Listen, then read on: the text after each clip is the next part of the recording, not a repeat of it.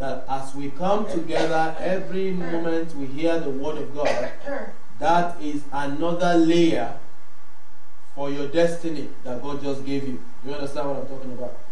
Every divine instruction, every divine revelation is another layer that God is building. So God continues to lay our lives, our destiny, layer upon layer, line upon line, precepts upon precepts. So God is building us. Every new relationship that comes into your life, God is building you, because God is a builder.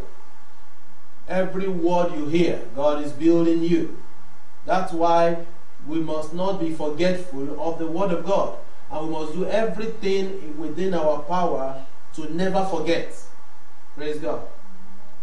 The book of Proverbs says that, my son, forget not the words of your father. Do you understand? You remember that? Proverbs chapter 3.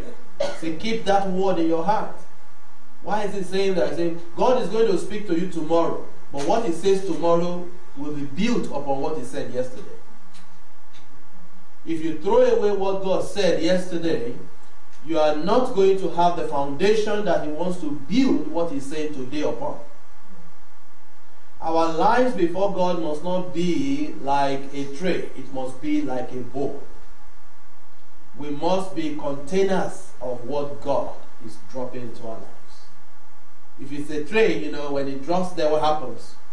It slips off. We can't retain it. Praise God. So many of us will have to go back to the archives. Amen? Many of you have to go back to the archives and think diligently about everything God has spoken to you about. Because everything he has spoken to you 10 years ago, 15 years ago, they are foundations. Don't destroy them. Don't lose them. God is putting a new layer upon the past layer he has placed in our life.